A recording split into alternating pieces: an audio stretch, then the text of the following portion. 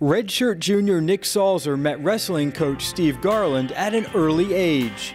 I think I was in the 8th grade. He came over to our house to recruit my oldest brother, Keith. And the one thing I really remember was at dinner, I would just sit next to him and I was so consumed by his, his personality. I thought he was just so funny, and I kind of just, was drawn pretty close to him in that moment.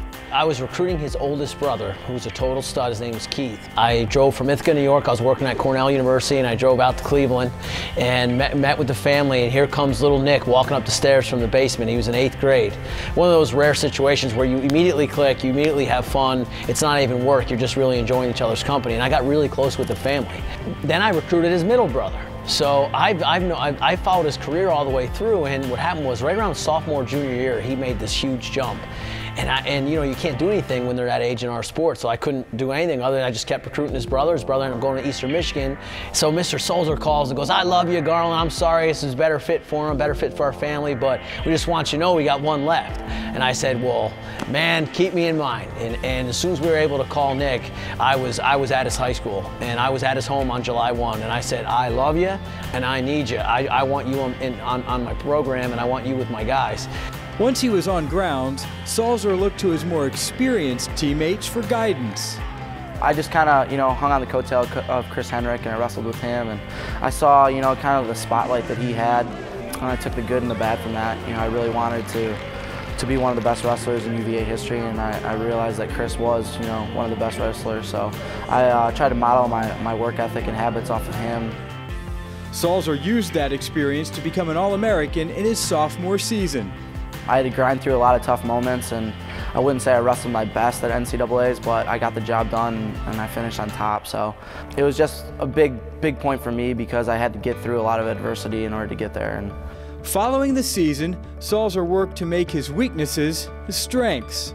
Because he had those areas of attack and he put the work in, he's gotten exponentially better in those areas. I mean, he's just really tightened up his game in those areas. And what that did, though, is freed him up to compete. And that was the next step, is okay, work is the gift you have. You're always putting in that, and you got this ability and all these things. How are we gonna put it together? Because it's nothing wrong with having the goal to be a national champ. The goal's the goal, but let's focus on what I'm gonna do today. And then tomorrow when I wake up, what am I going to do tomorrow? And then when I'm in the competition, all I'm thinking about is being the best steward I can of the gifts and talents I've been given. I'm just going to sell out in this match, score as many points as I can, and then at the end, if I get my hand raised, so be it. And when he made that decision to start doing that, and he started really applying that to his life, is when his whole wrestling shot through the roof. Virginia's first major test of the season came on November 24th at John Paul Jones Arena against arch rival Virginia Tech.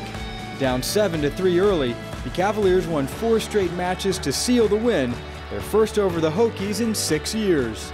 Yeah, we have a really solid middleweight class. 141, Joe Spizak, then Gus, then Blaze, then me, and I think we kind of take it upon ourselves to get the ball rolling a little bit. So in that big duel, I was actually pretty nervous for that, but once Blaze got that pin, it kind of, allowed me to relax a little bit, and it was just so exciting to hear the fans go crazy after that, and I knew, it was just my time to do my job after.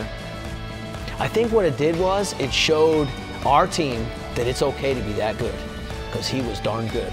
And man, is it fun. I want to do that. That looks like fun. I want to wrestle like that guy. And that's an awesome thing to see the guys on the bench start talking and thinking like, look what this guy's doing out there. Man, he makes it look so easy. Well, it isn't easy. And so then they start thinking, well, I got to start doing what that guy's doing. So I can't say what it did to the other team, but for us, I know it really helped us.